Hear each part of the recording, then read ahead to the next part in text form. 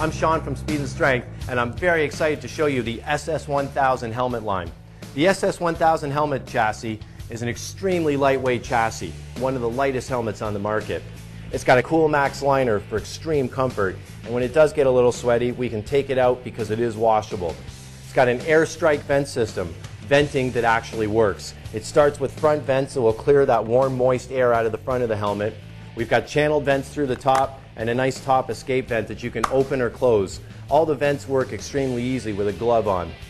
The SS1000 helmet features an optically correct, fog-free, UV-resistant, and scratch-resistant visor. You're going to get great vision through it, as well it's going to last for a long time. We've got some great graphics in this helmet. The next newest helmet is the Call to Arms, which is part of our Call to Arms collection. We've got a matching jacket and a sportswear package, and I'll show you some of that at the end. Our graphics, they were our first launch on the SS1000 helmets, the Fame and Fortune, and this helmet's been getting some great attention. It's a nice 5-layer graphic. It's got some matching sportswear that ties it in. It comes in white and black. For the ladies, we've got a very similar style in the Little Miss Dangerous. And the Little Miss Dangerous is part of our Little Miss Dangerous collection, which features a leather jacket, matching textile jackets, matching sportswear. It's on the same chassis, it's the same lightweight feel. It's got this cool graphic with the hearts and the swords. Comes in black and comes in pearl white. The Motorcycle's My Weapon is another campaign that's been doing very well for Speed and Strength. And we've got a helmet to finish it out. You've again got a Motorcycle's My Weapon jacket, Motorcycle's My Weapon helmet. The Moment of Truth line features these what I call semi-solids. Kind of solid, but yet it's got some nice action to it. It flows very nice, the graphics are clean, simple, it's not overdone. It's been a very popular style for us, and that comes in blue, red, gray, and white. What do most people do when they take off their helmet? They put a baseball cap on. And that's why we've made coordinated matching baseball caps for all of our helmets. Fame and Fortune helmet, Fame and Fortune baseball cap. Little Miss Dangerous helmet, we've got this great looking military style Little Miss Dangerous cap.